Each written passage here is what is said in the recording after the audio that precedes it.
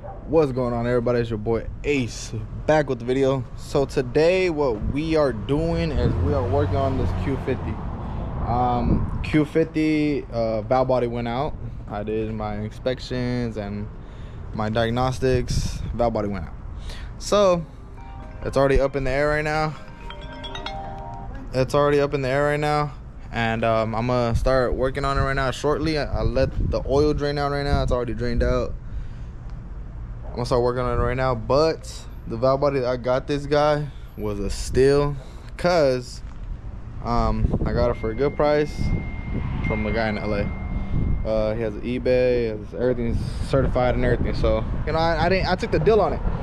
But this guy has a shop and he bought two on accident from Infinity. So damn, this lighting is bad.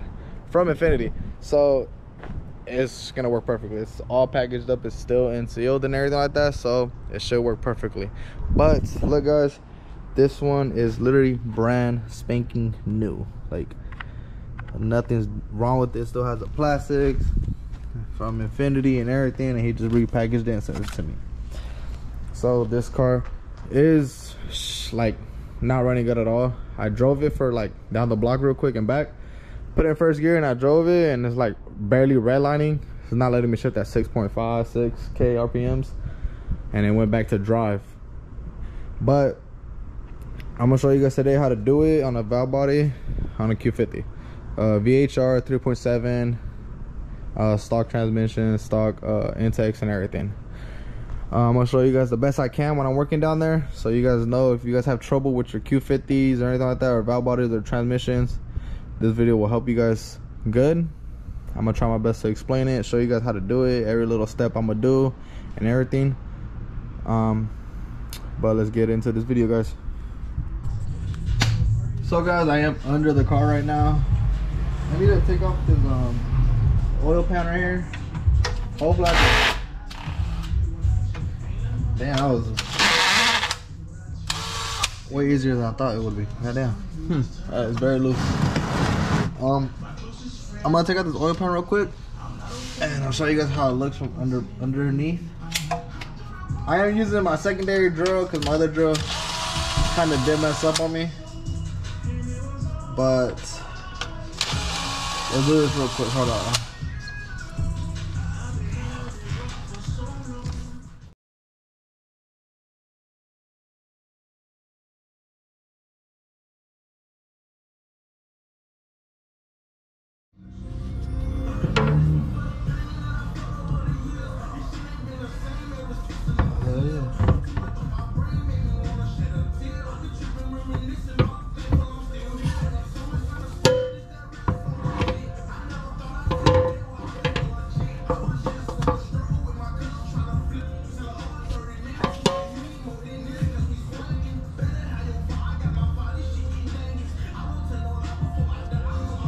So guys, I did just take it off right now.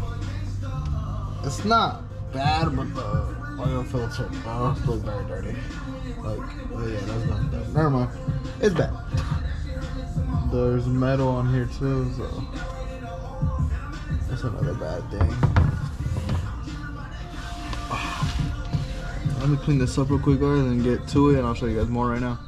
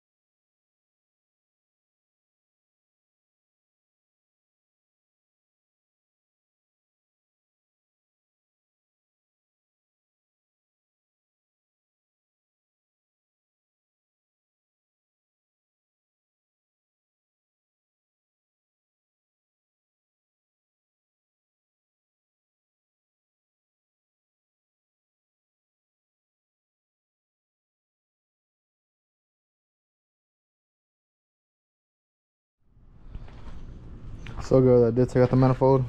I mean the valve body. This is the old one. So old one was already in the car. You can see it's kind of wasted and already gone and everything. So you always want to make sure these numbers are M3B match. And I believe that's about it. Yes, that's about it. Because the other one's the same thing. M3B. This was brand new. This is brand new. Old. You can literally tell the difference from old and brand new. But guys, yeah, I'm gonna take a time lapse real quick and then take another video of all this. So you can see this one's perfectly good. Everything's good to go on this one. The back of it's good as well. Let me see if I can flip it real quick. Flip it for you guys. Boom, new filter. New everything on this one, you guys. Everything's brand new out the box. Sheesh. This one's filthy. Wait, let me see. I'll just do it for you guys. Dirty. Yeah, no. Time to go. But make another quick time-lapse video for you guys. Put this one on real quick. It should be good. Sheesh. Alright guys, so I did not record right now when I put it back on, but it's the same thing as putting it back on. I only put one screw in right now. It's holding up by one screw. But yeah, you just plug in that that green connection over here on top again, like the same way you unplugged it, and you're gonna have to plug back down right over here again on this side, and just connect, pull all the bolts back in. If you have them in order, I have them in order right here, so you could use a marker, it's better for you guys, but I know how this goes, so you just put it back on right here, and that's about it. Besides that, guys, just put everything back together, clean the oil pan, transmission oil pan, and then put it back on. I have a gasket, so I'm gonna put the gasket on and put the oil pan on top, and then from there, guys, you should be good. I'm gonna show you guys the time lapse right now when I do all this, and I go from there, guys.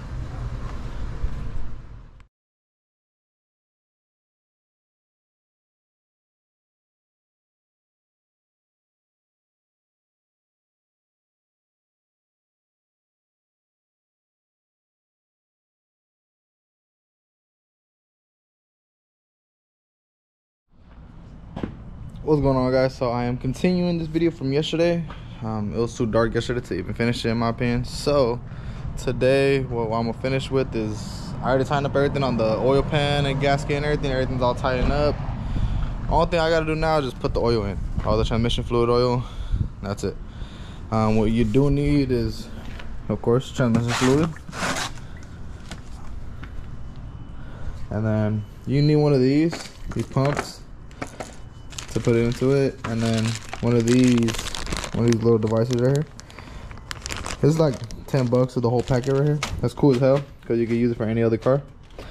You could just screw it into the oil pan, where you take out the little ratchet right there, and then just fill it up, and you fill it up until you fill it up enough where as soon as you're done filling it up and you let go of it, it starts dripping down, and it keeps dripping. Wait like 3 seconds and you know it's filled up completely, and from there you just cut it off. You're done. Cap it, fill it up a little bit more if you want, cap it, and you should be good. But I'm gonna fill it up right now, and after that turn it on, make sure everything's running smooth, and that's it. Car's done, car's ready to go. Customers are gonna come pick it up and everyone's happy, you know. So I will continue this video right now with me doing all this and let you guys know on the final review. So guys, I am back. So what I did was put the fluid back in real quick, and I put like 6-7 quarts in it, the same as I took out, or that came out. I put the same thing in. So you know, like, that's what you guys got to do. I'm taking it for a test drive right now, but everything seems good right now. Let me see how it test drives right now. I'll let you guys know. So guys, I did finish the Q50, And there's nothing on the dash, nothing, no lights, nothing, just TPMS sensor, but you know, that's by itself. It's working perfectly. Third gear, second gear, and first gear, but you know, it'll be louder, you know, like.